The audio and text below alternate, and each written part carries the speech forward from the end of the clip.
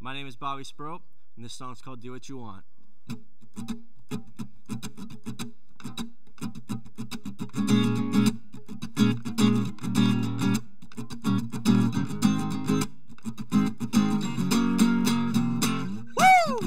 Genre-wise, I see for the longest time I never liked categorizing myself in one thing because I feel like it limits me too much. But if I had to describe it, I've described my genre myself as acoustic feel-good music, but you could call it acoustic pop music, you could call it acoustic singer-songwriter music, but acoustic feel-good is how I've sort of branded it. But I definitely could see myself branching out. Once it's not just me on stage and I have a band behind me, I feel like the possibilities are endless. I'm not sure like what genres I could see myself branching out in, but I definitely want to experiment with other kinds and see what that holds. Really, inspiration-wise, this sort of changed as I've gotten older.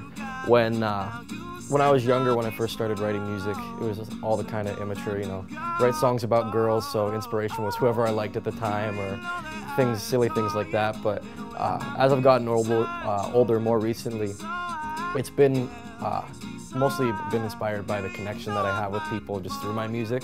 The people that I've had come up to me, like listening, that have been to a show or listened to a song and tell me like, you know, like what you were singing in this song really resonated with me. Like, that connection is what inspires me to keep doing music and writing music and having it surround my entire life, basically. Early on, it was a lot of Creed. I'll get into why they influenced me later, but nowadays with the music that I play now, it's been a lot of John Mayer, Andy Grammer, Gavin DeGraw music, like mainstream, like I don't want to call it pop music because it's not pop music, but like that alternative, easy listening kind of mainstream music. I love the Windsor music scene.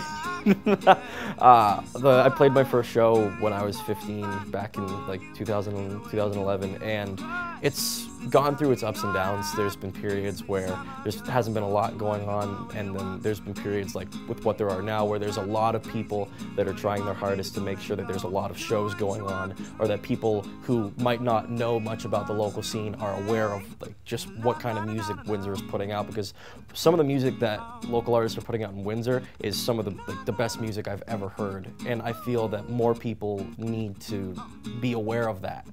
Definitely more people need to be aware of the Windsor music scene than I think are, but it's pretty much changed a lot of how I view music now, is just from being in this family environment that we all surround ourselves in.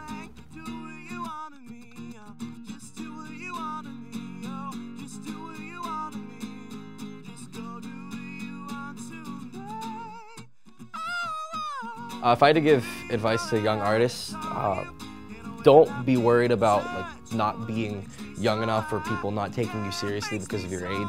I worried about that so much that I feel like it kind of hindered me back a little bit for the first couple of years that I played downtown. But definitely don't worry about like the what ifs. Just get your feet wet, go out and do it. If you're young, you have plenty of time. You're gonna outlive everybody that's in it right now anyways. Don't be afraid to try new things and like, get out there as fast as you can, really.